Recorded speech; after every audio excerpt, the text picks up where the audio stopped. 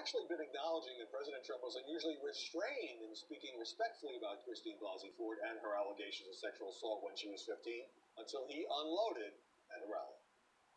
What neighborhood was it in? I don't know. Where's the house? I don't know. Upstairs, downstairs, where was it? I don't know. But I had one beer. That's the only thing I remember. What the president did last night was just sickening. Maybe we should only be surprised that it took him so long to do it. The media is saying that Trump's comments about Ford were mockery or an attack.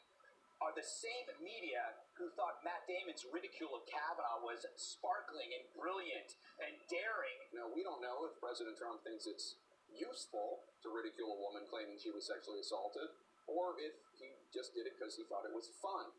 But let's take a moment to reflect that the President of the United States believes it's appropriate. There appears to be no bottom. You're mean, you're attacking victims, you don't have any empathy. No, he's making a series of common sense conclusions about Ford's very shaky claims and shifting accounts.